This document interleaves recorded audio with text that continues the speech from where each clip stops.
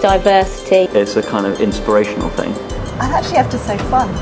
I don't think I've ever been bored. I've always had an interest in travel and tourism, so in some ways it's just the next step. It's all about the real world. It roots me. It keeps me in touch with the world around me. I think just the diversity of it. Political, social, the physical side, geography, human, it combines everything. Welcome to the Royal Geographical Society with the Institute of British Geographers. I'm Steve Brace and I'm Head of Education here. And what the Society stands for is to promote geography. That is, an understanding of the world's people, the world's places and the world's environments and the interactions between them.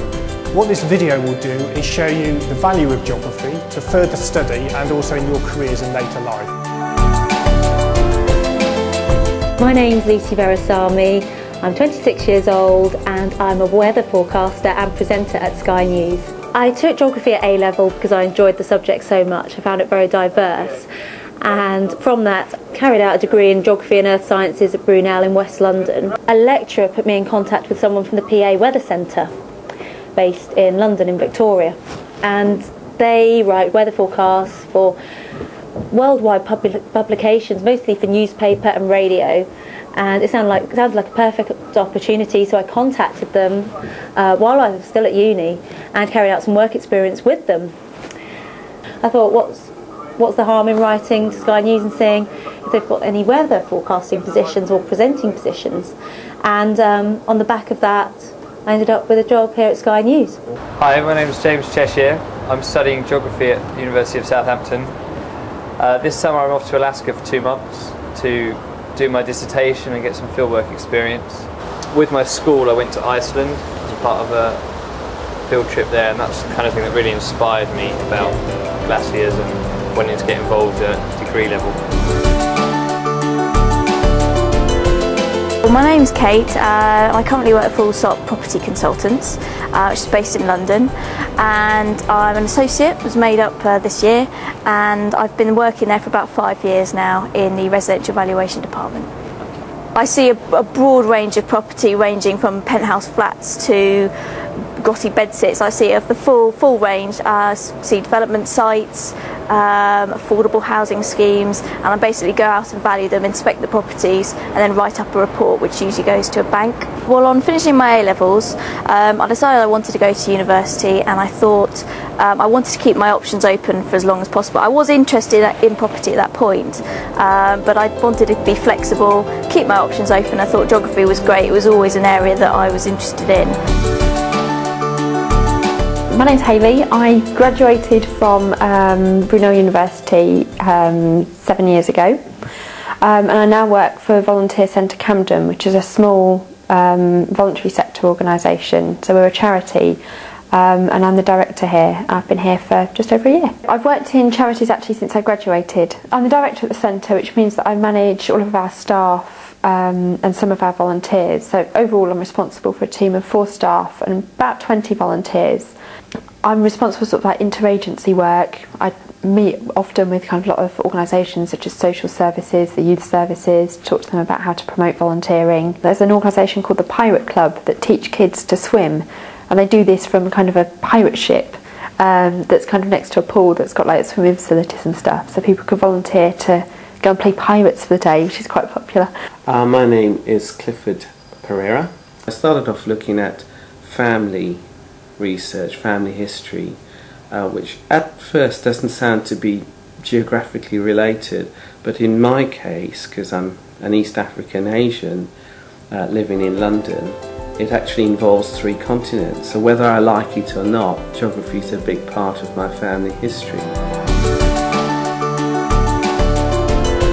At the moment I work for a GIS developer. We do GIS software for various customers around the world, and I got there from Germany through a degree first as a land surveyor, where I was mostly based in environmental surveying, land cadastre, sewage system, utility systems.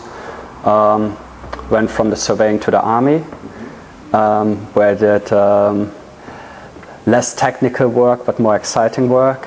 From the army I went back into land surveying and started with GIS, mapping, computer mapping, and science was quite exciting. I went on to study GIS at Kingston University, got my degree in GIS, and started to work for a GIS developer.